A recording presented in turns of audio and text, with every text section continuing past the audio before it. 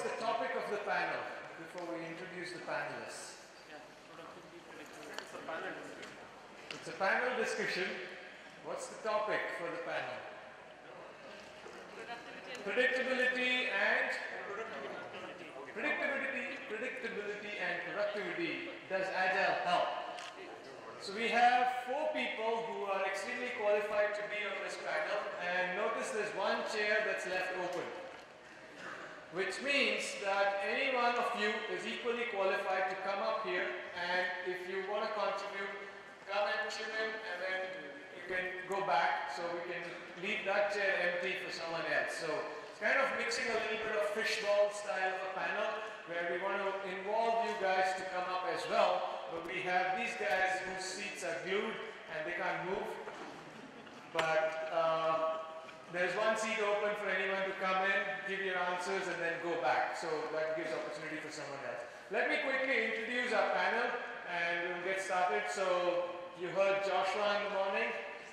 So thanks, Josh, for joining the panel.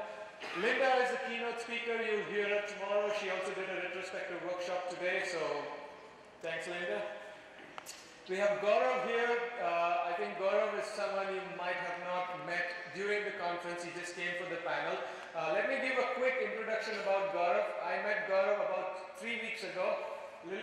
2 weeks ago, I always mix up time. Gaurav is a co-founder of a company called Saba.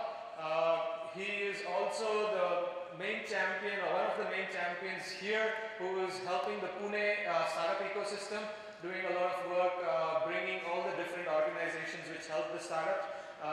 So when I first sent him an email, he replied back, we got on the phone, and wow, I mean, he was extremely encouraging. So I can see how he's been supporting all the startup, the entire Pune ecosystem here. So thanks for joining us, Gaurav, Mehra. And Julian, you just heard Julian give his keynote about how he's changing the world with his experiments about education. So we have these 4 panelists. I'm going to kick off the panel with one question because I chose the topic, right? So I'm going to kick off the panel with one question. You guys have one mic, so one person gets a chance and then everyone could chip in. And once I'm done with the question, they've answered it, then I'll pass this mic around and whoever has a question can ask the question, all right? Clear so far? Oh, fantastic, miracles. So, the reason we put this topic together was, often when we talk to a lot of companies, they say, oh yes, we want to go Agile. And you say, that's fantastic, but what are your expectations? What do you want out of Agile? Why are you making this transition? Guess what's the answer? We want to be faster. Faster. Better productivity. Quicker results. Everyone is doing it. Yes? It's a buzzword. Predictability is another common thing. We want our software delivery to be more predictable. We want it to be more higher quality. All of these things people talk about. But the things that most people struggle with, in my opinion, I could be wrong, is predictability and productivity. The reason is because I believe there are a lot of misconceptions around that, and we thought it would be good to get a panel and have a discussion around that. So that's the idea behind the panel. So can each of you define in your own terms what do we mean by, or what do you mean by productivity, and what do you mean by predictability? What does these terms mean to you?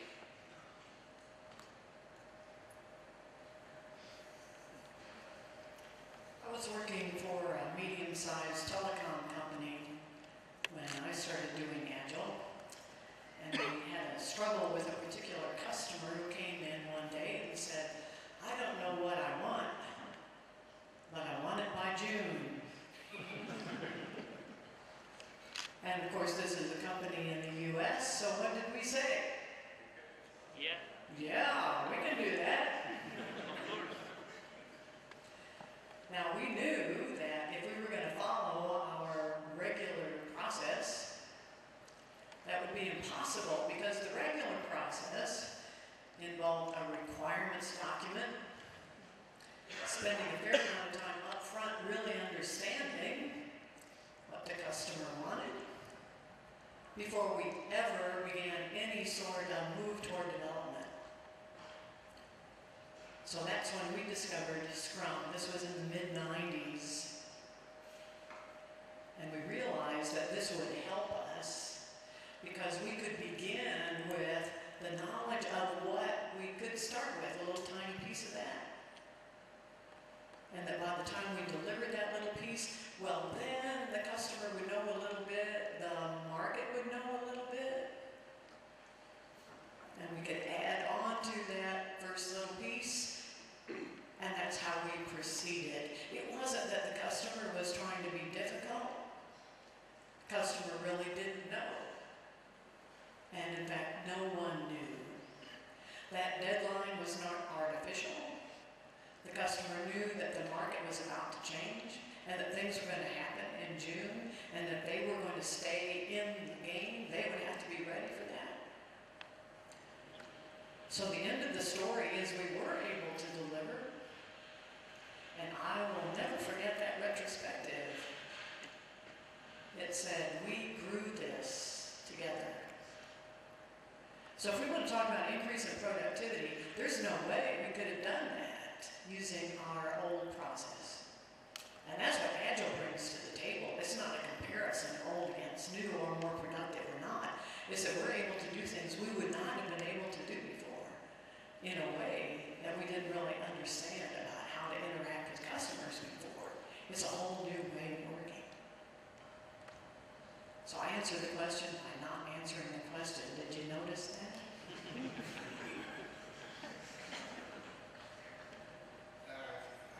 There's a poor position of being the end of the line.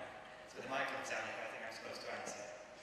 Right, definitions. So productivity and predictability. Okay. Productivity implies it's a product, something that's of value to some person. So we're trying to get to that point. And predictable is giving us an idea of the time that's involved in whatever we're doing. So going back to the earlier question, which is about Agile, and does it make any difference in this? I can't predict on a project using Agile techniques what I'm going to go with. I can have some clue that I'm not going to be years late doing something that's irrelevant. So it gives me a greater chance of delivering whatever it is that we will agree we're going to deliver without being too late doing so.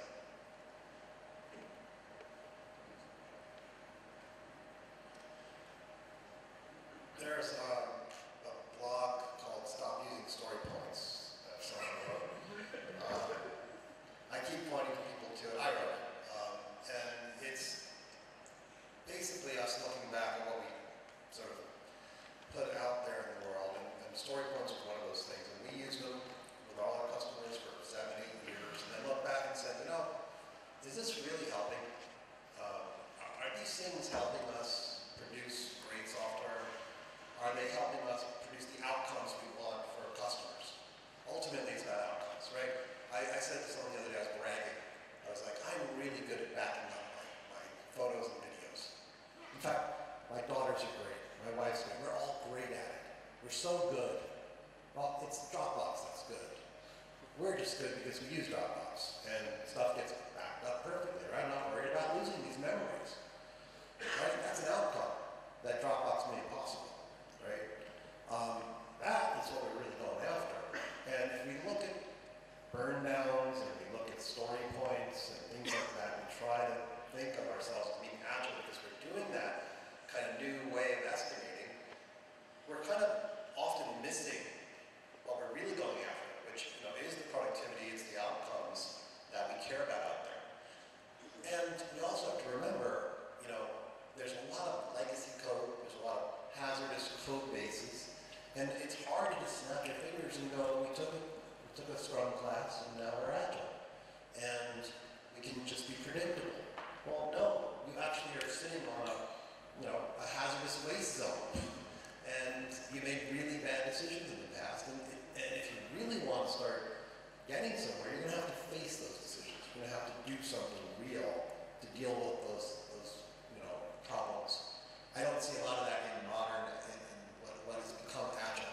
To me, Agile now is sprints, stand-ups, and story points. That's what the mainstream has come to think of as Agile, and I want nothing to do with that. I want to pay down technical debt. I want to create great outcomes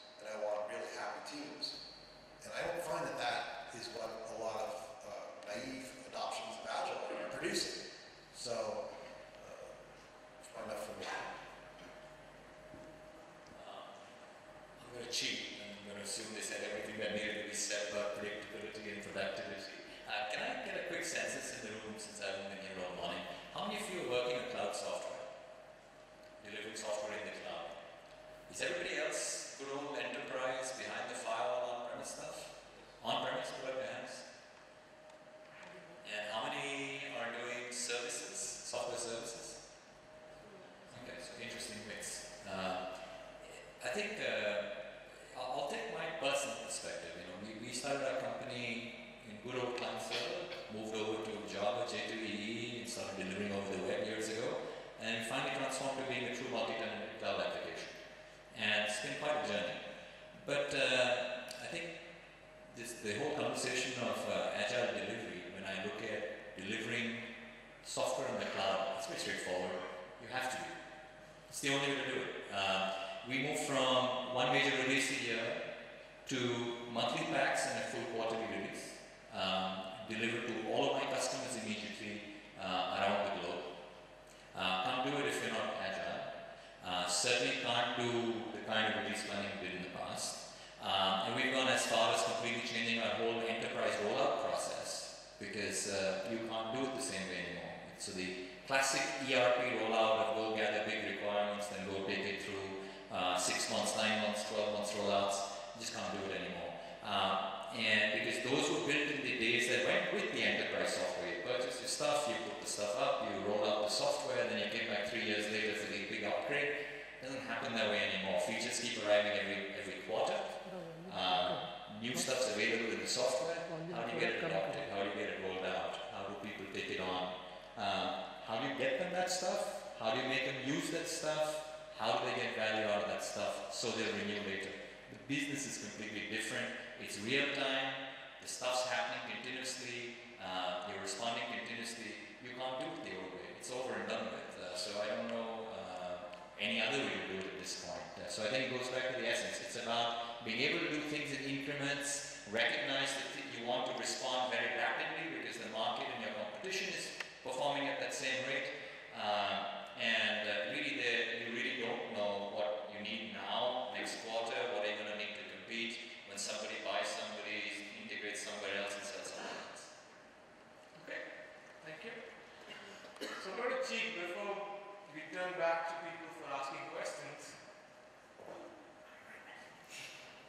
Alright, what I wanted to do is ask you to share a favorite story about something to do with estimation, something to do with predictability, something to do with productivity. One of your favorite stories where you feel like, oh my god, this has just gone crazy. I'd love to tell that story. This was a company in Florida, very big company, they're a monopoly, and we thoroughly assessed them, we thoroughly trained them. One particular group, about 30 people. We had a perfect environment for working, training, it was an open space. We had mainframe programmers, Java programmers, data warehouse people, all working together with product managers and project managers. Everyone got trained. They ended up winning the chairman's award for process improvement from the parent company and had this giant statue. All the managers from around the world would come and tour their particular area. It was incredible. We were really proud of them. And eventually we started working with other groups, and these folks were using story points and velocity calculations. We taught them all these things. And in fact, one of the fellows on that project, he thought of the term nuts. Instead of calling them story points, he called them nuts, nebulous units of time. And we had fun with that. But the thing was, they had a consistent velocity, which is something we used to teach back then, right? It was relatively consistent in the 50s, low 50s, right? And their manager was an amazing guy. He was the first person to bring us into this company. So he knew this stuff. He knew what Agile was. He understood it. But at some point, he must have gotten some real pressure from above. And he said to his team, we need to go faster. We need to sprint. He didn't really know what Scrum was, but sort of used this language. And the velocity started really increasing a lot all of a sudden, after lots of consistency. And we were working with other teams at this point, so we weren't really working with them. But we thought that they were very mature. We really assumed this was one of the most mature teams we've ever worked with. In fact, well, whatever. So I come over and I see that their velocity's like up in the 80s, but they haven't gotten any new people, and nothing's really changed. And so I said to this one woman, I said, hey, how did you go from the 50s just a few months ago up to the 80s? And she said, well, Josh, these days, when you sneeze, you get a story point. So this was one of the early sort of cracks in the armor for us of what story points are, and it was just ridiculous. It was total point inflation, just to sort of show the manager that they're going faster, but really nothing had changed at all. That's a good story. Anyone else has any story to share? So I was running around, I didn't really hear the question. So the question is that do you have any story about estimation, about predictability, about productivity, where people did something, and you were like, oh my God, what have they done?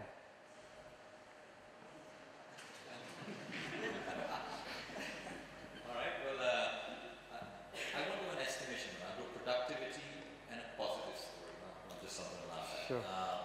We started last fiscal year. We do enterprise class learning management system, so it's almost like an ERP rollout for us. And we've been competing with a company that cut its teeth on selling on the cloud, freemium models, and sort of grew up from the SMB sector going upwards.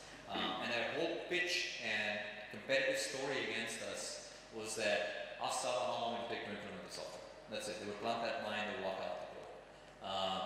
And the problem was the customer would do exactly that, and our poor sales guy would go, let me get the services people involved. And then the services guy, a business consultant, technical consultant, one more guy, somebody else in the line would show up. We would say, well, we can't tell you how long it will take. We've got to understand your requirements. We'll do a little workshop with you and figure it out. And by then, we lost the people. And it would be that that's 6-9 months. It was all true, right? It would take that long. But what we finally realized is that just like in classic waterfall development engineering, our services rollouts were the same way. Customers would start with us, do these big requirements that she described. They would not really know what they want, but just to get a project done and to define requirements so they could get it done. They do this, and it would take whatever time to roll it out. We actually went back and completely overhauled. Our engineering team had already done 4 years worth of shifting from good old waterfall. It took us 4 years to make the full transition. You'd say, about 4 years? Just about. And it took us about 4 full years to really transform the organization. And so we already had good history with that. So we worked with the engineering teams, and we really said, now that we're delivering on the cloud, let's recognize something. It's no longer the same old world anymore.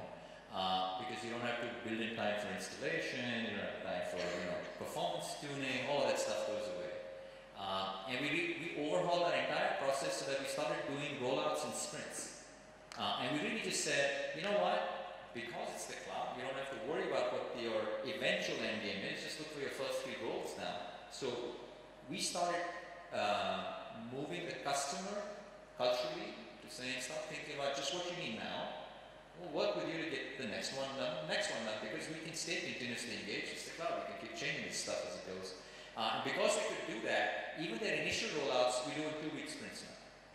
Software comes up, you can use the stuff, you load their data, they can try the stuff out, what they don't like gets changed in the next sprint. So the whole configuration process has shifted. And about 6 months into having implemented this, begun to roll this out, done the first few customers, the productivity number for us is amazing. We used to have huge conversation with customers saying, that services bill is massive, how will we ever get this done? Discount, cut it down. To the point we had customers saying, that's your bill? Are you giving us a full implementation? Do you guys want to go back and rework this?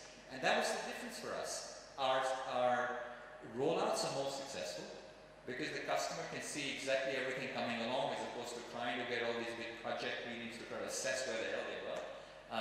The rollouts are predictable. Everybody knows what's happening. It's simple, it's obvious, the software's coming together and rising up in front of them. It just makes a massive difference.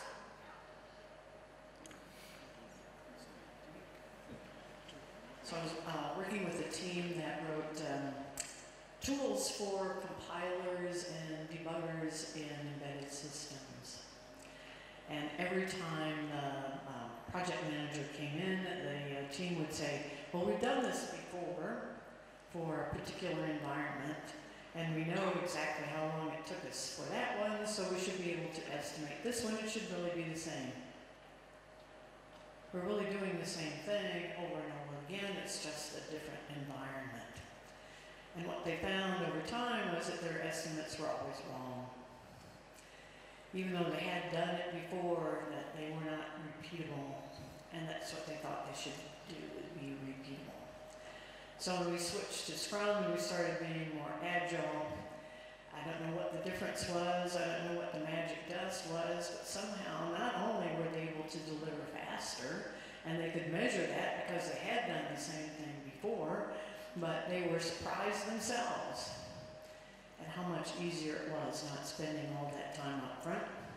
And so for that team, it was a great sales departure for me to continue to work with the rest of the organization because this particular team had such a bad history of estimation. So I don't know exactly how to explain that, but it worked. All right, so we'll open the floor for questions. Anyone has questions to the panel? If not, I can continue asking questions. Going once.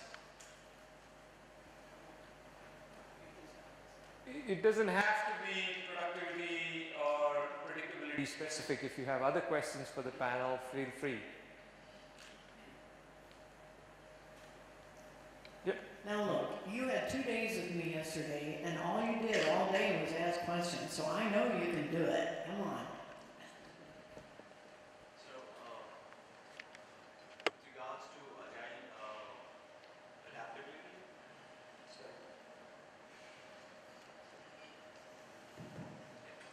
generally with Indian firms, we tend to adopt to the methodology or the kind of work we do is it mostly comes from the client. What kind of culture or what kind of work does the client wants us to do, and we'll do it. Now, that's one of the reasons. I mean, I'm not seeing a lot of innovation or something new coming out in Agile or otherwise as well from the Indian companies. Now, do you really think that there's a difference when the adaptability of Agile goes in the West and in the East? And how does it culturally differ? Is that question clear, or you want me to elaborate on that? No, I know exactly what you're talking about. You're saying here in India, let me just make sure I understand, because I think I do. It's that here in India, you're going to do what the customer wants in whatever, North America or Europe or something like that, and play, that style of game. Even if it's right or wrong, even if you don't think it's what they need, right? Is that correct? Yeah.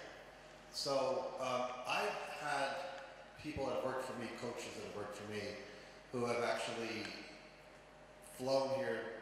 Some of them were Indian. They've flown to India, worked with teams to teach them how to push back, how to say no, how to work towards a better solution rather than just doing what they're told. Because it's not something I think that is expected, and so you just want to please the customer, so you do what they say instead of trying to really help the customer figure out what they really need. And to me, that's a better way to work. I mean, ultimately, you're trying to help your customer. So just a lot of times, as Linda said, the customer doesn't know what they want. The customer doesn't really know what they need, so they'll say something, and if you just listen to it, you could be wrong. You're trying to explore the space with them and figure out what they really need. So I think that there's a great opportunity here to change the way you interact with these companies in North America and Europe to be even more valuable by really engaging with them to discover, you know, the really important things that need to get done rather than just what they ask for. I think I can answer. All right. Since I go to conferences and I talk to people in companies all over the world, there is a difference. There's a difference between the way Agile is done in the US and the way Agile is done in, I'm not going to use India as an example, I'm going to use Eastern Europe. So Eastern Europe is the target of a lot of outsourcing efforts as well. And in Eastern Europe, there's also an attitude of acceptance, that we do what we're told. If the customer wants X, we deliver X. But what I've seen over time is that that's how we all begin. The beginning stages of Agile are sort of a following of the process. We know what the steps are. We go through the motions, and that if we've gotten a hold of the real message of Agile, then we learn over time. I talked today about retrospectives, and what I think the real purpose should be is experiments. And that should extend into your own lives. You should always be trying something new. And I think that if there's a real deep understanding of what Agile is all about, then you may begin by doing what somebody else tells you what to do, but that over time, you're going to get better. And I have seen that happen. I have seen changes in teams that I've worked with, and I've seen them learn, and I've seen them grow. And I've seen them get to the point where all of a sudden now they're demanding more input, more learning. They want their voices to be heard. And I see that everywhere, in India as well as Eastern Europe. Add to that, it's an evening panel, so unfortunately I'm going to be here for a long time. So, how many of you are from multinationals? Okay, that's the problem. I take that question and say it's ridiculous, because we just had a conversation that's about 10 years old. PubMatic started on the street. They're top of the line, Hadoop, every damn technology you can, built in the cloud. They're growing at massive speed. They're agile from the ground. It wasn't even a conversation. The problem is we're sitting in multinational back offices where we don't really do some innovation. We just can't get handed what we do. Then somebody sends somebody else to train us and say, well, let's go do that. Then we spend days in conferences talking about how we can go agile. Outside on the street, this is one of the hottest places in India for startups. None of them are having this conversation. They're already agile, they're lean, they're moving at high speed, they're contributing to GitHub, they're building software that's going out at a very rapid pace. There's a few right there. I don't understand that question anymore. Let's ask in the context of all those guys sitting in the big multinationals or those comfortable confines of the big software services operations. Yeah, you're having trouble. You're also the same guys having conversations about how innovation will happen. It's happening around you. Wake up, a lot of you guys are quitting and doing it anyway. I'll add to that encouragement, which is ultimately you're responsible for your own careers. And you probably know this. And sometimes it can be really hard work to do something at work. But there are little things like code retreats, which happened at the International Code Retreat Day was last weekend, I think on Saturday. You can go there for a day, you can hack, you can pair, you can talk about programming, do programming, and your company doesn't even need to know about it. If that's a big deal, don't tell them. On the other hand, you go back with new skills, new perspectives, and if you can't convince people at work that this might help them better by doing a little bit of it, doing little micro experiments at work, if you've got a 3-week project, spend a day on it, see if you can do something that's useful and show people by example, then really it's time to move. And then maybe it's time for somebody to move on from the multinationals, and I worked for Plenty as well. But I certainly wasn't treated as a back end, we'll tell you what to do. It was much more an egalitarian relationship, and that's what you need to have. And I'd certainly like to see much more of that and have you lead the industry. If I could just respond to that. think what's required is an openness on either side, both from your client side as well as your organization, to be able to speak up and say that, this is something which we need to do differently. I would not say that you have clients who say, this is how you do it, and that's the end of the road, because there are clients who are learning as well.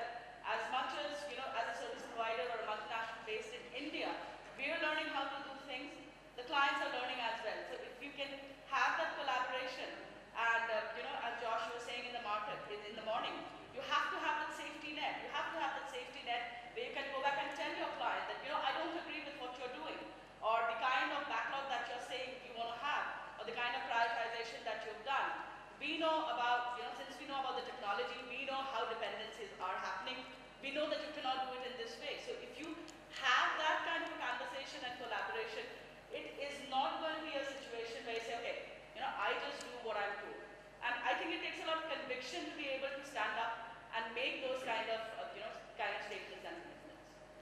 I'm just going to build on what you said there. I won't name the company, but it's an international company with thousands of people here in India. And they were simply offices in California, and they were complaining that they couldn't get the support they needed and everything was going wrong, the teams in India weren't doing things properly, and they used to fly people out from India to the States all the time.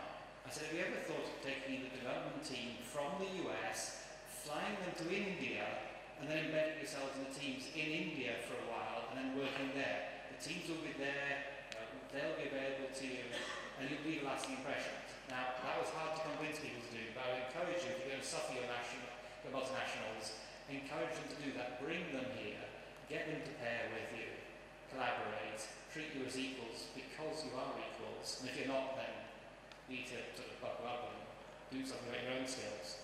So really find ways to work and collaborate. Remember, you're 1/5 of the world's population now. I want to slightly add a different perspective to this based on my experience. If you look at the Indian software industry, we can broadly classify into 4 types of companies. We have the startups, very small percentage but rapidly growing, right? And I'm sure no one would debate that no innovation is happening over there, because I think there's a hell lot of innovation happening there. Some of them more, some of them less. Then we have the product companies, which could be either, like the Googles of the world with having offices over here, or homegrown product companies, right? Like the DirectEyes of the world, or the Sabas of the world, or any of those which are homegrown product companies, right? And then we have 2 other things, which is what we think the software industry is all about, is the captives, which is large gigantic companies having back office centers over here. And then the services companies, which basically are, we do whatever you guys want, right? So if you look at, and there was a bunch of research done around, not research, but surveys done around how many of these last 2 categories of companies are actually doing Agile. Pretty much everybody, right? Is it any good? You and I would say, oh, that's horrible, because these guys are, manipulating this whole thing. They don't even understand what Agile is. They're just manipulating the whole thing, doing whatever bullshit they're doing and calling it Agile. And I was of the opinion, until I visited a bunch of them and I started seeing from their perspective, right? Because you have to understand how their business models work, right? They can't just be Agile and basically fire all the people. Their business models operate quite differently. The more bodies you can throw on the project, the more money they make, right? Is that necessarily bad? I don't know, right? Maybe I would disagree that that's a bad, I would say it's a bad way to do, but they have put us on the roadmap of the software, highway in the world, right? I mean, companies come to India because they see the big giant companies building software. And the thing surprising to me was what I thought of good services companies, small niche boutique shops, they don't have repeating customers. While these large gigantic companies have repeating customers, they must be doing something right. They must be innovating in some way for them to having continuous business. It can't just be all crap and still making a lot of money. So I think innovation is happening in a lot of interesting ways. We call it jugaad. Right? There's a lot of jugaad happening, I think they're doing very interesting stuff. They're taking Agile, they're mishmashing it with whatever they want, and they're coming up with their own new flavors of things. I think that's innovation. Innovation at a process level. They're finding ways to make it work for them, given their business model and constraints. So I think that's what I think of it. Yes, sorry. You have a question or you want to add into this? I want to ask. A question? Yeah. We have here a person with a question and then we come to you. Yeah, so my question is very much related to the same topic, but slightly different twist. When you work with an Indian client as a services company, then a lot of times, I mean, India is a big client base, growing client base, so, but what happens is that the customer is not as well educated as you would encounter when you are dealing with a US based or UK based customer. So invariably what happens is that the first talk is how much is going to cost. We are also a very cost conscious market. And you expect to give a fixed bid quote, right? So given the requirements, whether they are very clearly defined or they are not very clearly defined, they would say, okay, just look at this particular site and I want to build something like this. How much do you think it is going to cost? So the first thing comes to the cost, the fixed bid model. And then you are supposed to, when the project starts, that's when you are supposed to build it. So from the customer side, he's probably talking to 5, 10 different vendors, asking them the cost, and then going with the with one that they feel most comfortable with, and with a less cost. So as a services company, you are, I mean, once the project starts, and now you go agile, you have, you know, you are always torn between wanting to do a superb job versus the bid being fixed. You may not have a lot of leeway. So how would you get on to that? Because this hits the predictability that we are talking about. So fixed bid versus agile is basically the... I don't think they're mutually exclusive at all. I think we all sell in India. We sell abroad, we sell in India. So I don't think, by the way, I think that Indian customers are not unsophisticated at all. We actually put them up with the American and Australian customers, in at least my market and the exposure we see. But we're cost conscious people. Let's face it, yeah? So we ask price up front and then we go from there. But look, if you and I have a fixed bid, what are we really managing at that point? We're managing risk to ourselves of exceeding that number. And I can approach that problem two ways. I can try to get all his requirements, sit down and then try to build it and discover he didn't really know what he wanted, as we heard. Or I build it in increments and try to engage him to the maximum degree possible to try to converge to an outcome sooner. Why wouldn't I go agile? I'd want to do things in increments and say, you like this? Okay, let's go to the next bit. Do you like this? Did you go to the next bit? As opposed to go bid for 3 months and then have it blow up in my face. It's about, if it's about risk mitigation, that's the best way to do it.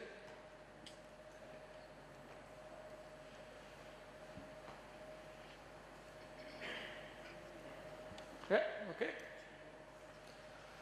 So we'll go there. Are you happy with the answer? Okay, question to the panel. In a manufacturing world, it's very easy to measure the productivity because of the repeatability and all so many things. In the agile world and in the software world, how do you measure the productivity and what kind of challenges you see? Or do you like to throw some light on that? Excellent.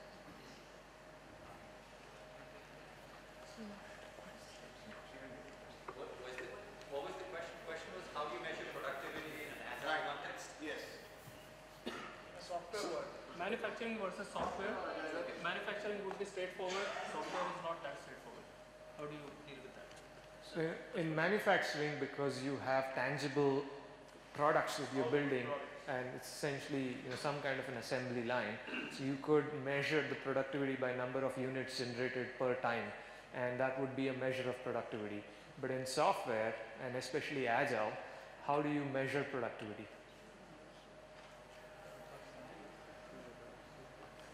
Well, I'd say it's a much different game. right? You could think that you have fantastic productivity, but you have horrible knowledge silos. And if one of those persons leaves your company, your productivity is going to fall away completely, right? So it's very difficult. You have to look at a bunch of different dimensions. You need to look at, do you have really high quality requirements coming in so you know that what you're building is actually going to be needed? Do you have competent people building it? Are they trained to be building good software, high quality software? Are you looking at the quality all the time and seeing that yes, indeed, we're building high quality? Because if we're not, productivity is going to go down. And we look at test code, for example, the automated test, make us go faster. That's the safety net. Without it, we go slower, afraid to change code. So you're looking at that. Many different dimensions. The silos, like I said, risk management around that. Are you working in these small batches, right? As this gentleman said here, right? Working in small batches, you're actually producing tangible things that work versus taking on all the risk of hoping it all fits together. Even in the hardware space, we've seen, places where the mechanical engineer and the electrical engineer are supposed to integrate, they don't integrate early, and then they find there's a problem.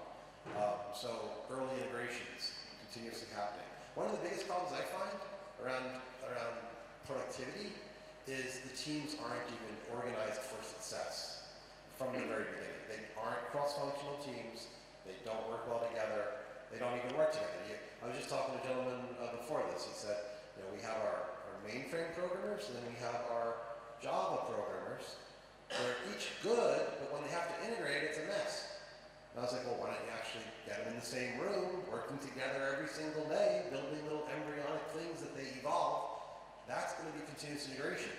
So are you doing something like that? The bottom line is you have to look at all of the various risks in software development and take them head on. This is what extreme programming did, and this is what something like Lean Startup does. These things, they look at the risks and they really manage those risks. That leads to higher productivity, in my opinion. So when I first started talking about Agile development, a manager said, Linda, if we do Agile development, will we be better? And I said, well, how good are you now? On a scale of 1 to 10, are you a 5? Are you a 7? Are you a 10? And he didn't know, because he had no way of measuring where he was, let alone, he was really looking for some serious answers from me, let alone what I was going to be able to bring to the table if we started introducing some Agile process. So I have a PhD in computer science, and if you kind of shake out exactly what my research was all about, it had to do with metrics. I was measuring design quality, but in order to do that, I had to do a lot of research around metrics and how it had been used in software. And what, if you do that research, what you'll find is horrifying. Because we do a terrible job of measuring just about anything in software. In fact, that's my talk tomorrow, is how poor we are at doing anything scientific. That is, looking at a measurable result for anything. We make our decisions based on a lot of stories, gossip. We have no idea what we're doing.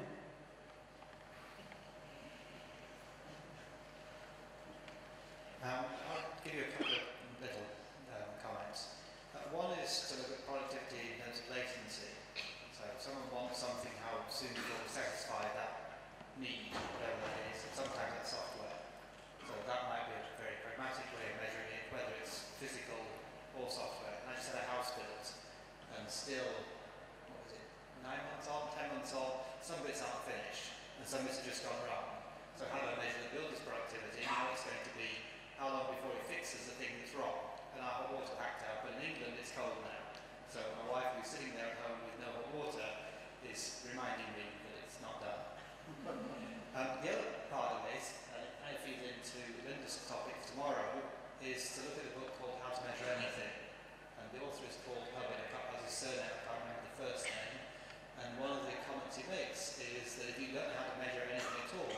then even a couple of rough measurements will probably give you a lot more information than you'd otherwise have. And that's sometimes the most valuable measurement you'll ever get, from going from no clue to some clue. And it looks at 90% confidence margins. So I'm 90% confident that it's between these two bounds. So measuring productivity, well, I have no clue how to measure it now. Could I say with some level of confidence that it's at least this and at most that? And once we get to that point, we can then decide whether we need to refine that or not. Or have we got closer to the answer to say, okay, we'll move on from that. Thank you.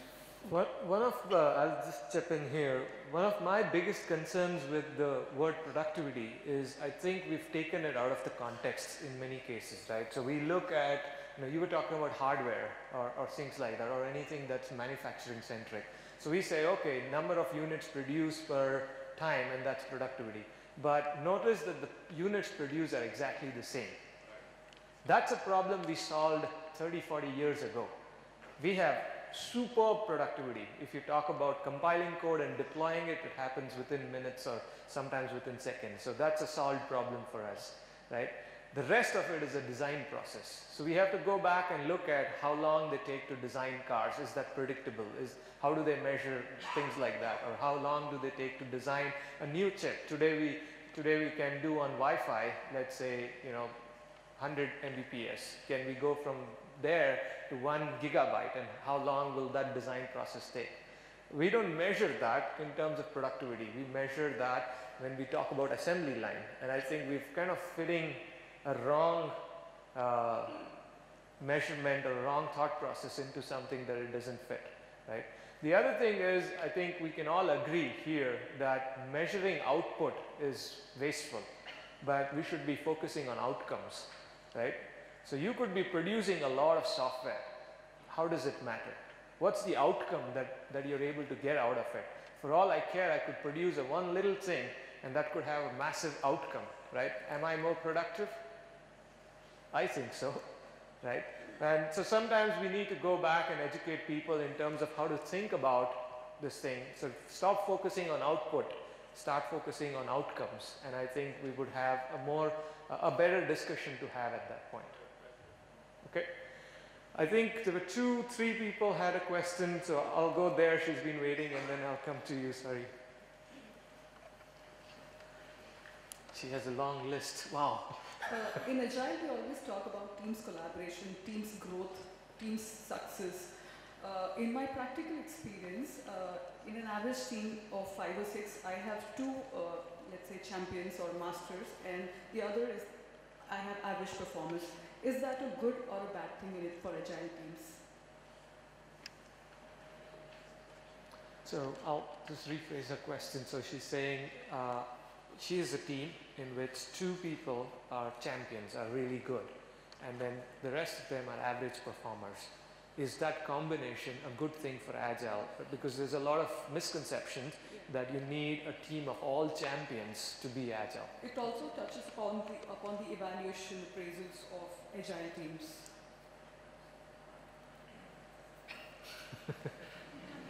Gaurav, go ahead. If the guy doesn't know anything, put him up there. You're asking an interesting question, because this is, I think the question she's asking really is that on the one hand you say it's a team reward, but then 2 guys are really carrying the team. Yes, I'm facing this challenge right now. That's Well, it's an interesting pay for performance and compensation design problem. So, how do you keep a team ethos yet reward the stars usefully? Exactly. Cricket teams manage to do it. So I'm sure you could find a way as well.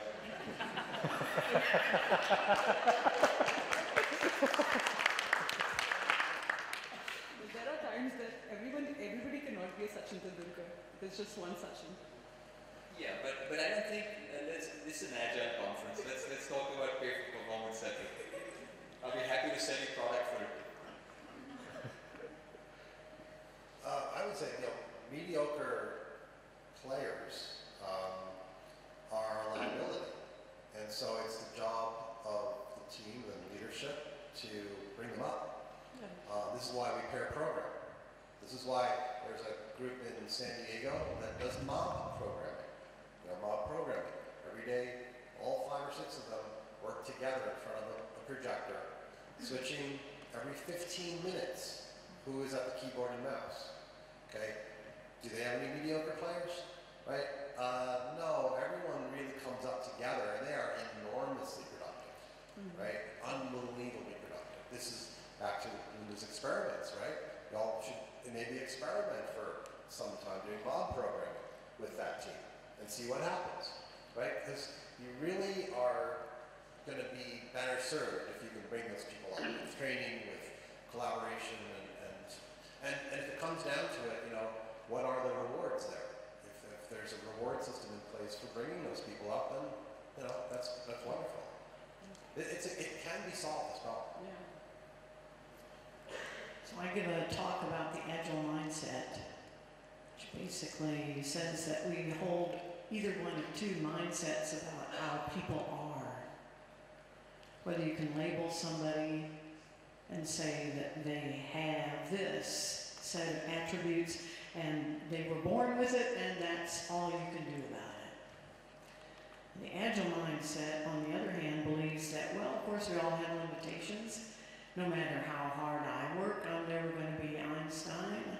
I know that there's probably a ceiling on my accomplishments, but I know that however good I am today, I believe that if I work hard and I try some experiments, I'm going to be better tomorrow. So I think that we should not go around labeling people, say who's mediocre and who isn't. That we want to believe that everybody could be better tomorrow than they are today if we believe that they can, because there are studies that show what you believe about the potential of the people that you work with creates an expectation that they strive to meet. So if we believe they can't do it, then that's the kind of performance that we get. If we believe that they are able to grow and that they're able to learn, then they do that. So I think if we adopt the Agile mindset, not only for others, but for ourselves, that's the best way to serve our teams. And I don't think there's any magic formula for how many experts or how many novices. As long as everybody's learning and that we all treat each other as though we can all learn, that's going to get us the best performance. I'll go through 2 different paths. Sal Khan, the guy who's at Khan Academy, has a nice little 3-minute video on YouTube. And one of the questions he points out is there was a time when Einstein couldn't count to 10. Now you could just say, well, he's gone. Get rid of it. He was quite young at the time maybe, but nonetheless, look what happened with him. The second is that when I code really badly. I have a degree in computer science and all the other good stuff. Google, I've written code at Google, it's in the main code base. But nonetheless, if you sat me down today as a programming exam and asked me to write in whatever the languages that I claim that they could write in, I would probably fail your tests. And I'll name 2 people. One is Simon Stewart and one is Dave Allison, both happen to work with me at Google. And both of them, when I code with them, make me feel I can do it. And they just remind me a little bit and ask a couple of questions. And guess what? The code I write is significantly better than it was 10 minutes ago, because they have a nice way of nurturing that. So perhaps the challenge is not to look at the average, whatever the heck that means, but to say, how can we nurture these skills? And maybe you're the average, I'll be kind to you, and say, maybe you're the average, and maybe there's ways you'll find the nurturing and the encouragement, and that's what I think we need to look for. So kind of back up on Linda's guidance. Encouragement, so. I'll again chip in here quickly. Sorry, I'm not on the panel, but chipping in all the time. One of the things I notice is it's reality that you will not get a team of all A players, right? Let's just accept that. In fact, I would say that it's better that way, because if you had a team of all A players, you probably would be stuck with a lot of egos rubbing their, you would be stuck with a lot of people arguing, a lot of thinkers, very few doers, right? So that is also a problem in many sense. So having this diversity, let's rephrase this, let's put a positive spin on it. Let's say it's diversity, right? One way of diversity is some people are, pretty skilled, some people have more to do, and so you have these mix of things. Back to what the panel was talking about is now when you have this diverse group, how can you engage them with each other so they can help each other to all improve, all get better. Someone might be good at something, someone might be good at something else. Can we find that social bonding where they can help each other? And I think that's quite possible. We've done that in a lot of places. Decouple that from appraisals to start with, because if appraisals is what is on the mind all the time, then it drives bad behavior. I mean, there's Daniel Pink's studies which talk about how when you motivate people by giving them financial rewards, it actually reduces their performance. It makes them behave badly, right? It makes them do bad things. So in my opinion, cherish the diversity, decouple the appraisals for it, and if possible, let people decide how they want to do like a 360-degree review or other kinds of things in terms of how they're going to reward. But what's important is to talk about these things openly. So I've seen that help a lot of companies, and that's what I believe. We'll go over there. That gentleman is waiting for a long time. Can you please pass the mic over to him? And then there's one person in the back waiting, so we'll come to that person there. Okay, we'll come there. Yes.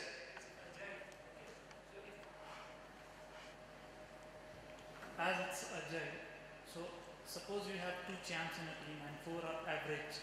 So better to just pair these guys with the champs. So fortunately the 6 champs will be there in the future. So in future, suppose 2 champs leaves the company. Anyway, she will have 4 champs in her team. Right?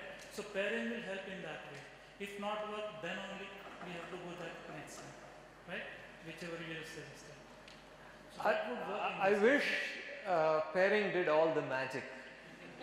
Unfortunately, it doesn't, right? Because, so what I'm trying to get at is, yes, pairing is good, I'm not disagreeing, but I don't think it will turn everyone into champs. Right? You have to look at multiple strategies in terms of how you will convert people. But, sometimes letting the champs pair also is important. So, there's good amount of research done in terms of how you want to pair people up. And it's not necessary that you always pair a champ with a mediocre programmer or an average programmer. You just let them self-select. And it's good that way because they're going to build that. And that's going to be more anti-fragile, if I can use that term, rather than trying to have this, very dictated style of how people will pair. But pairing will certainly help, no debate on that. But usually the team should be like this only, right? Few champs will be in team and few are... And that's going to be the state forever, in my opinion. Let's just accept that. You will not have all champs one day. All right, back to the gentleman for the question. I have a small concern over the measuring velocity of a team, especially in Scrum.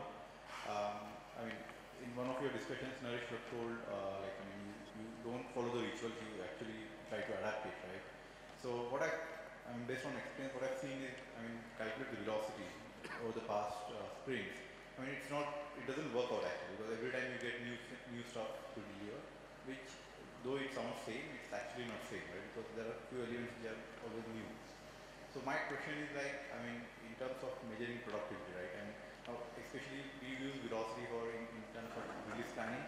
We size up the epic stories or stories. Let's say for a month release. And then we divide that into iterations. So my question is now, theoretically we use velocity, team velocity or whatever we have done in the past, but actually it doesn't measure up. So what happens is in case of iterations, we give the freedom, the team has the freedom okay, if this is not done, we split up or we put it in the next iteration. But what has happened, generally what happens is the product owner, based on what we have done in the release planning, committed to the customer, right? And we have to do a release at the end of the day. So that's a conflict actually, because during iterations, we do the stuff using Agile, but at the end of the day, it's like we are committed to a certain set of stories which we may not be able to do in span. So there's a conflict, and that's what I want to know. Do you guys want me to repeat the question? Let me try and run my compression algorithm and see if I can bring it down. Right, so if I were to summarize, one of the things he's talking about is that when you do release planning, you plan the whole chunk and you said, this is what we commit. And then when you start doing your iteration, you look at your velocity and things spill over. Or actually, you do your release planning based on your velocity. So you said, based on my velocity, I can do in 6 months 400 nuts, right? And then when you get to your iterations, you say, well, it's self-organizing, all of that stuff, so things can spill over. And then you've committed to 400 nuts, but you don't end up delivering. So how do you deal with that problem? Is that fair? Yeah, perfect. Okay, compression algorithm. I'm going to answer this one cheekily. Just sneeze a lot. I missed that, sorry. I sneeze a lot. Oh, people should sneeze a lot, yes.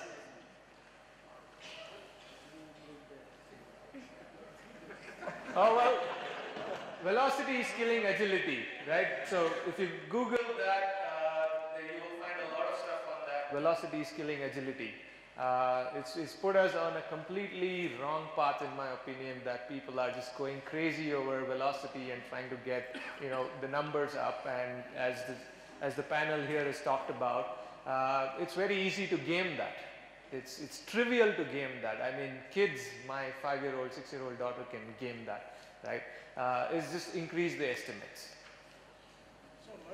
So is it a fundamental problem in this question that you are committing something 6 months down the line? So Sachin is asking, is it a fundamental problem that you've committed to something for a big chunk and then you're trying to execute it in this manner? Josh is ready.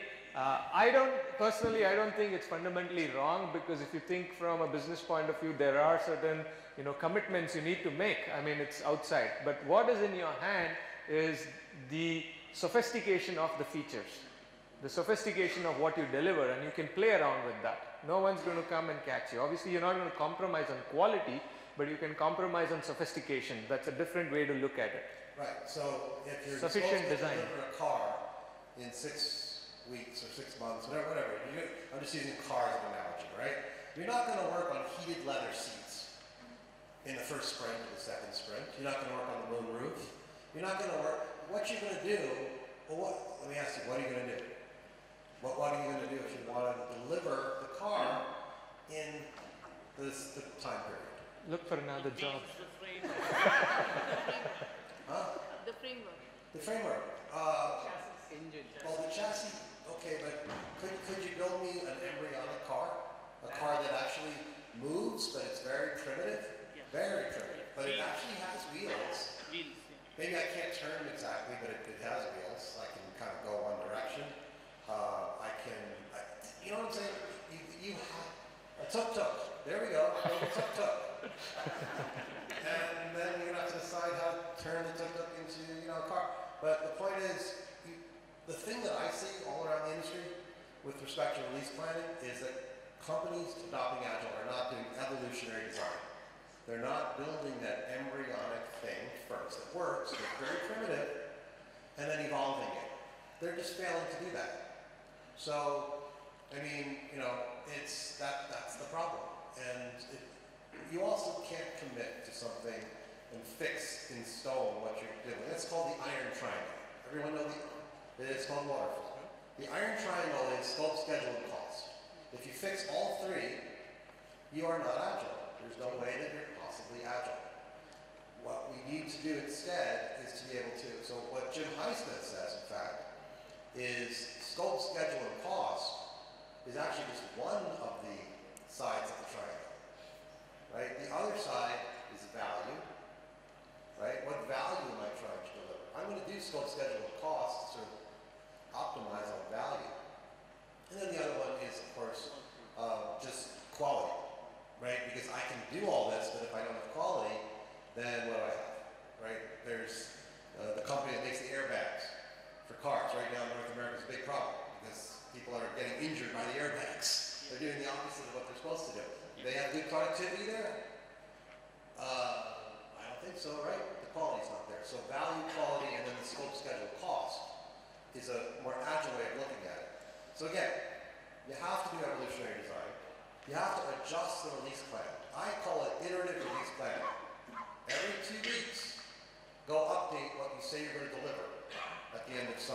large period of time, whether it's 3 months, 6 months. And by the way, we like to do it.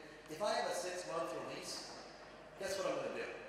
I'm going to break it into 2 months, 2 months, 2 months. I'm going to have 2 internal releases of 2 months each, followed by the external release out of 6 months. And for the first 2 months, I'm going to build the embryonic thing. It's going to be tested, it's going to have good quality, and it's going to, be embryonic. And then I'm going to evolve that, and I'm going to evolve what I say I'm going to deliver in the full 6 months based upon my experience in those first 2 months, right? That is a way to sort of manage the risks a little bit better. And again, that has nothing to do with velocity. There's no velocity being dealt with there. We don't use velocity. What we say is for every story, let the team tell you kind of how many weeks it's going to take them. 1 week, 2 weeks. If it's 3 weeks, break it up, make it smaller. And that's, I talk about that in my blog on Stop Using Story Points. You can read about it if you get to the very bottom of it. It's a very long piece. So basically the productivity is something which, we cannot concretely talk about predictability during this initial phase, right? I got the point. We need to basically make it more elaborative over a period, right? It needs to be like prototyping kind of thing.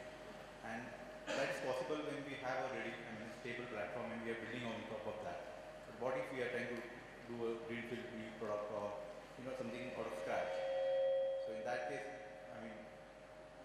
it's literally impossible. That's what I feel. Having a constant velocity to me is a smell.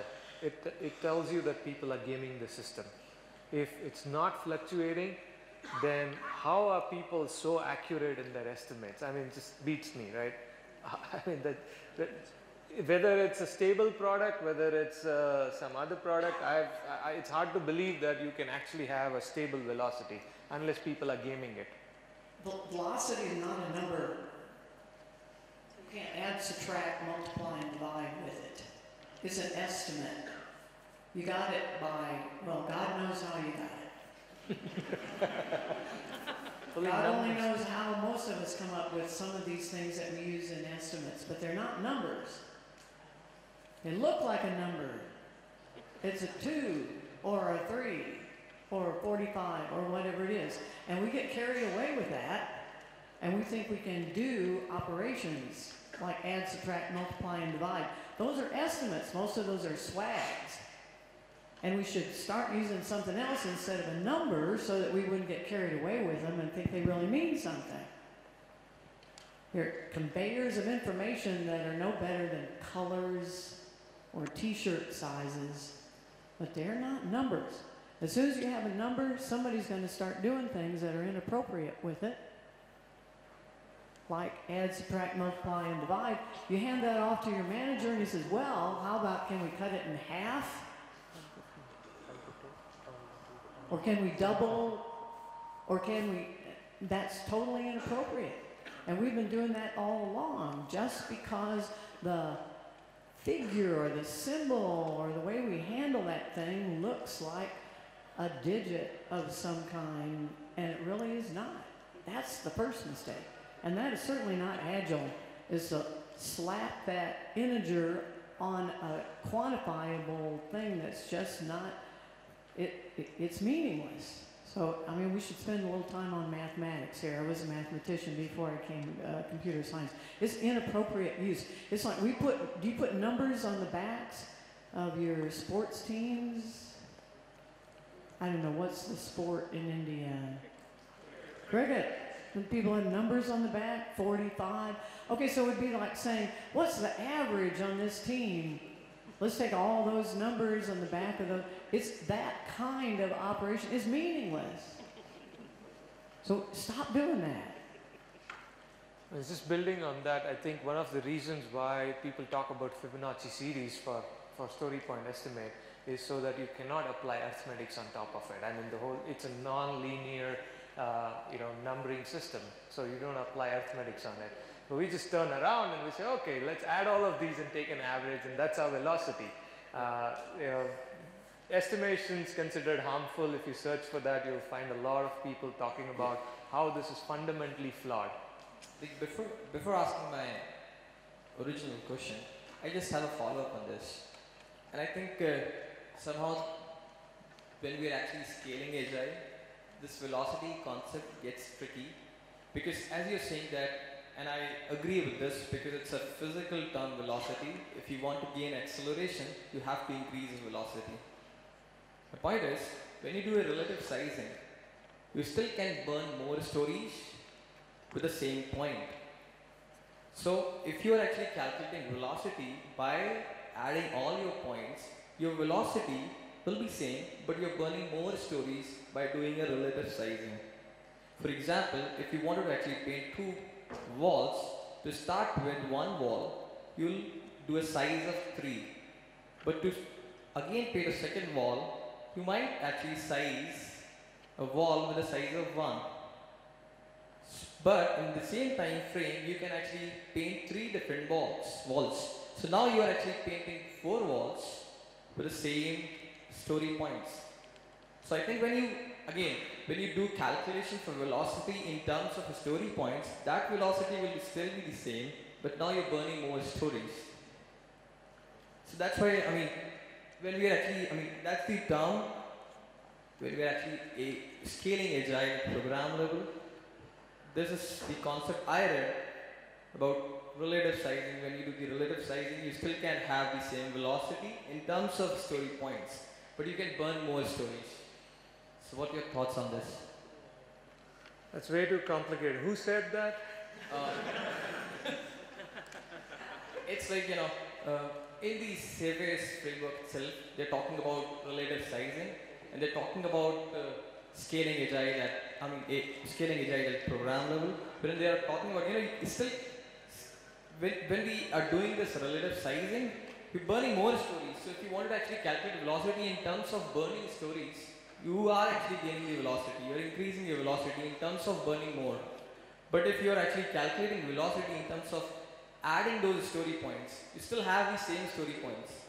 Because now you have broken it down, and you're able to actually paint the ball quicker.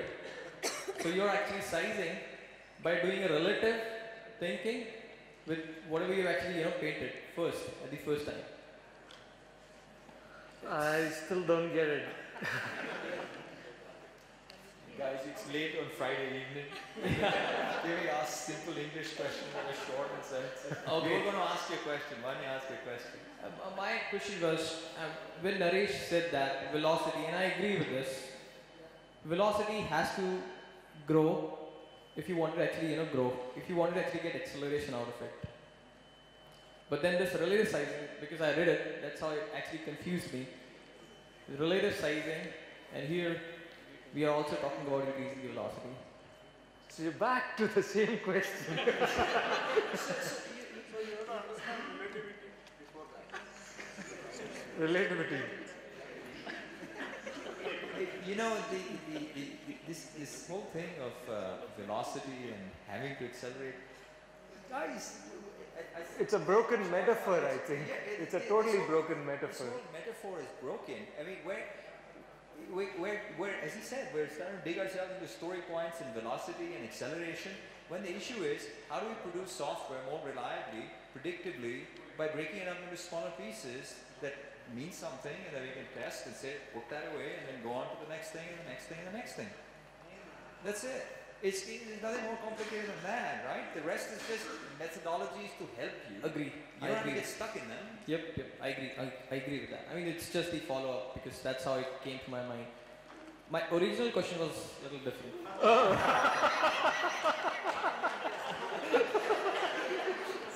I think you need to pass the mic. There are people waiting. My question was actually related to, Agile itself. 30 years back, this was an infant. Waterfall was a young guy. Where do you see Agile 20 years from now?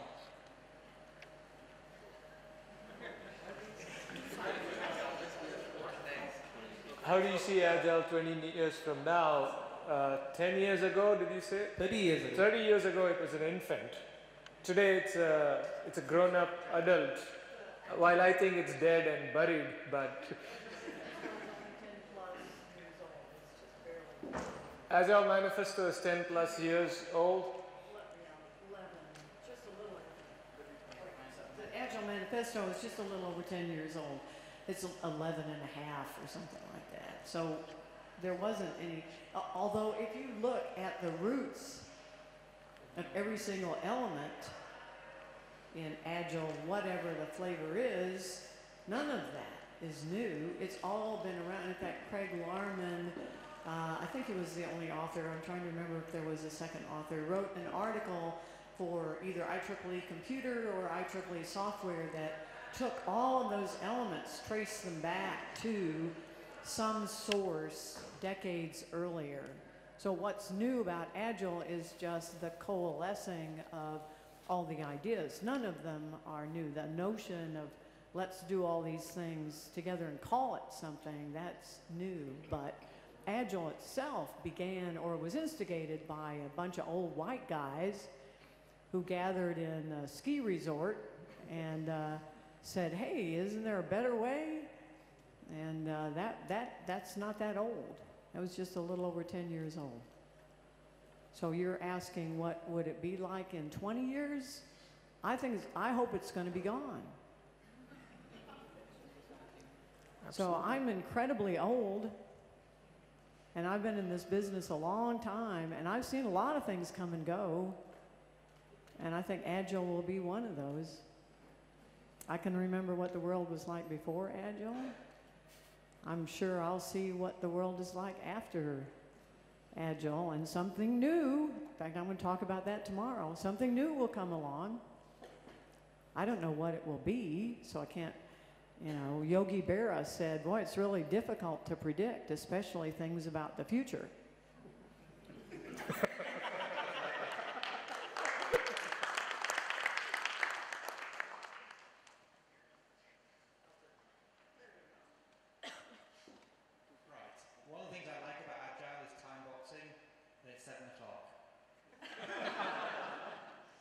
We don't get snacks until 7:15, so we have 15 more minutes.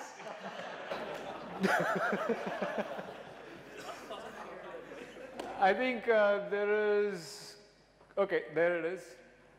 So I just had one comment about this velocity measuring. I come from a manufacturing company, a very large one in the United States, and everybody is always asking this question: how do you measure velocity? Really, I think the question you should be asking yourselves is, how do you become a software company that doesn't care about making that dollar meet every line of code? You're trying to deliver value to your customer. You look at an application like WhatsApp, right? Everyone in here has WhatsApp installed on their phone. I can almost guarantee it. They have like, what, 23 developers, and they've been at it for 2 years, and they've made how much money? And they have how many users per day? It's the value that you deliver to your customer at the end of the day. That's how you need to measure yourself. That's what they keep saying up here. How do you get your company to measure value in that way? Yep, thank you. We'll pass there. I think it's there. Okay, one question other than velocity. Thank you. Yeah. Okay, we are talking about the Agile, but that transformation from waterfall to Agile. Okay, so we are facing a lot of, you can say in the team, a resistance from the team, initial resistance. And that might affect the productivity or, I mean, the team is, you know, initially it's very, I mean, there is no roles specific in the Agile. I mean, there is no QA or a developer. So that resistance is something we are observing, initial resistance. So what are the ways or how should initially we tackle that? Linda, that belongs into you. I can't resist it. I can't resist it. I have to say, fire and start over. Yeah? It's always the easiest way to go. They're resistant to learning. Resistant to learning. That's Linda's department, I would say. Yeah, definitely. Fire them and get over. I have a story about Kent Beck. Anybody know Kent Beck? And there was a session where early on we were talking about XP, and somebody said, hey, I've got a programmer on my team who won't pair program. What should we do with him? And Kent said, fire him. So I think that's a little severe. I think you should be not asking the question, Is this guy worth keeping around because he pair programs or not? That's really irrelevant. We should be talking about value. We keep coming back to that. Is he adding value? And my story is of working with the 777 airplane, where I was trying to teach people the ADA programming language, and many of them were resistant. That was the innovation at the time for that airplane. And if we had fired all the people who were resistant to using that programming language, then that airplane would never have gotten off the ground. Because those individuals, those resistors, those laggards, were the ones that had all the domain expertise. If you had just kept the exciting innovators, early adopters who said, oh, wow, we get to try this new programming language, there wouldn't have been a 777.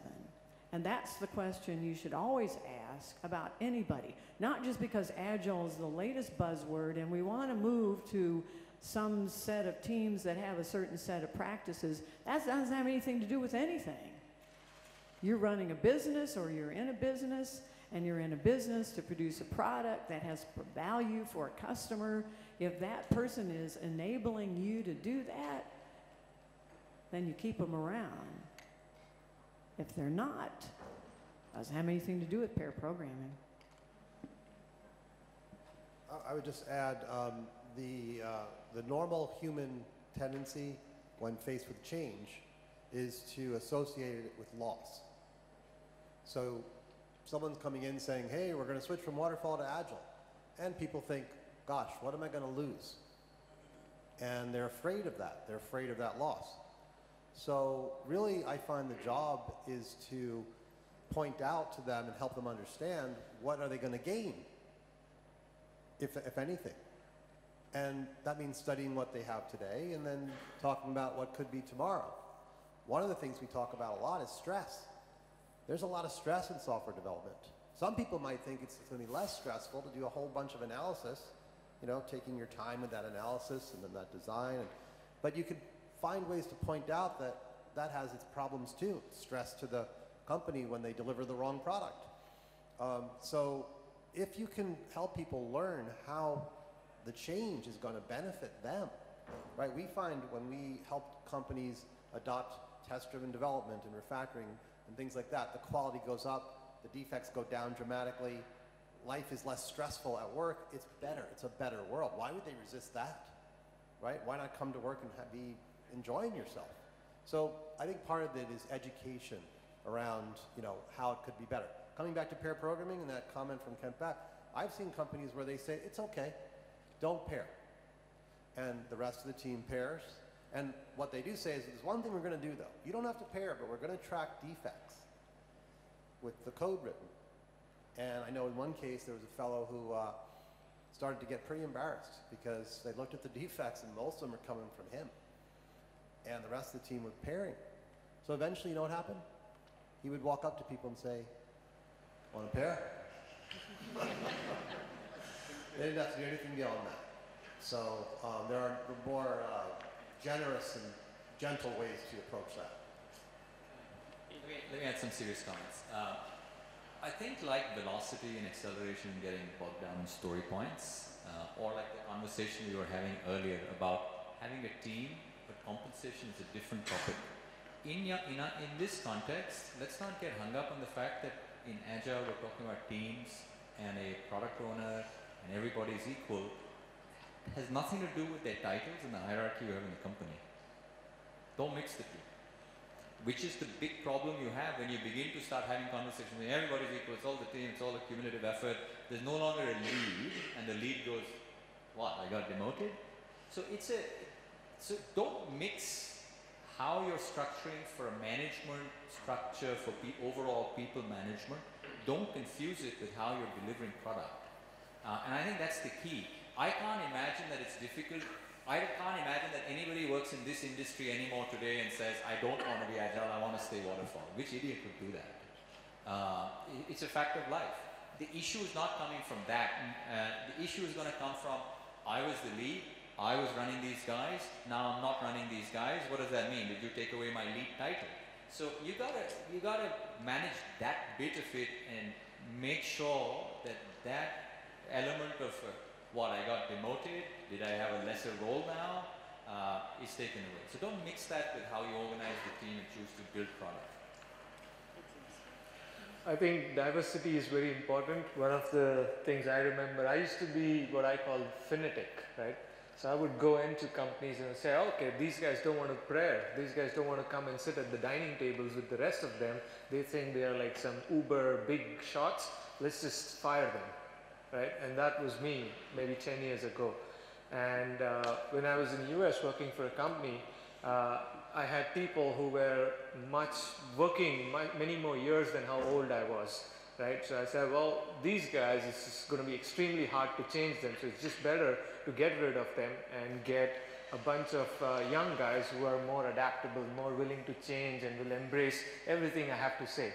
But then obviously you can't get rid of these guys because each of these guys hold 50, 60 patents. You go into their room, there's a wall filled of patents, and they look at a bug report or they look at something and they'll tell you exactly which line where needs to be fixed, right? In vendor products and stuff like that. They've spent so many years, they have such deep expertise. But they think it's a waste of time pairing with someone else because that will slow them down. It will get in their way, and they've been used to certain ways of doing things. So what we let them is just let them be themselves so that they can do what they're good at doing. And then gradually find opportunities where you can spend a few minutes pairing with them or talking to them and then gradually pull them. When I left 2 years later, everyone was on the tables. But obviously the immediate first 3 months was like no one wants to even sit there. It was just me sitting on the table, nobody else, right? So you have to give people time. I think they will see the value. But not have a knee-jerk reaction and say, well, let's just get rid of them. Sure. One last question. I think she's been waiting for a long time. So can we get a mic there? If not, you can just speak in this. I'm sorry to ask this question on a Friday late night, late evening, because I think this may be a tough question. How do you bring Agile when you have to give algorithms? Like what I understand, if we have to deliver a software, we can do a smaller piece first with not much fancy things in. So we just give a smaller piece first to the client, then start adding fancy things in it. But if you have to deliver algorithms, say pricing solutions, I would like to take a small example. Suppose you are an insurance company. I mean, your client is an insurance company, and you are giving a very fundu algorithm to them, which would basically give them at what rate or what premium you should take from the client, so that you don't go for a loss. But at the same time, if some mishap happens with someone, you are able to pay back the money. So say today you come up with an algorithm, you decide that your insurance premium will be 10,000 rupees per month or whatever. Can we paraphrase the question? Yeah. Can I play it back to you? You're asking where you have reasonable features, I can pick up the features, but where it's a fairly interconnected, indivisible whole, like a complex algorithm, key core pieces of architecture that are heavily interacting, how do you really lay them out, and how do you really partition the stories? Yeah. Good job. I've worked with lots of companies that do algorithms, that make algorithms, and what we do is we get them to understand that they can first create the generic, the easier version of the algorithm, because there's always going to be the corner cases. There's always going to be all the complexity that you add. There's always the easy insurance solution, right? What's the easy case? This is a simple case. There's nothing complicated. You build that first. Then you may not ship that, but in the first week of development, you've got it up and running with tests. Now you say, what's the next most important thing we're going to add, right? And you add that in.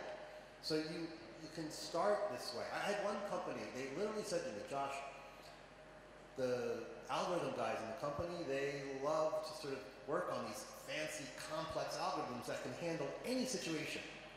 And they'll spend weeks and weeks and weeks building them when in fact we don't even need all that fanciness.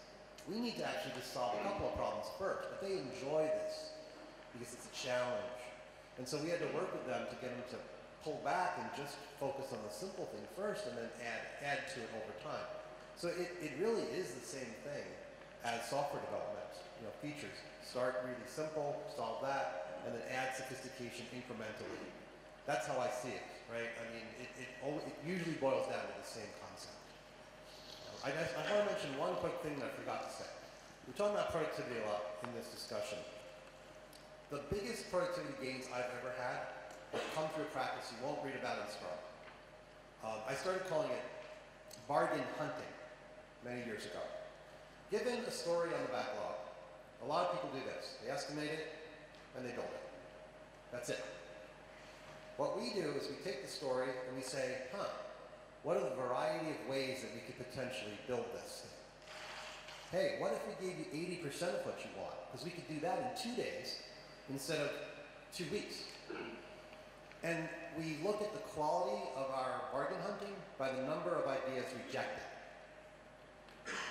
How many ideas did we consider, how many implementations did we consider and reject before choosing one, right? That can lead to enormous productivity gains by maximizing the work not done, figuring out what not to do, figuring out what could be sufficient as an early version that we could then extend later and do all that fancy hard stuff. That adds enormous productivity gains, and it's something you ought to be doing, bargain hunting. Back to the algo question, I can't imagine any algo person telling me that they will build the whole algorithm one shot. Algorithm design by nature is iterative and incremental. I don't know any single hardcore algo guy who will say, I build the whole thing one shot. I mean, they always do it in iteration. They have test data, they run it against it, and they say, whoa, edge condition. Okay, now I'm going to improve the algo. So algo design, I think, by nature, is iterative and incremental, which fits very well with Agile. But you're not going to go ship it out, but at least you can build it that way.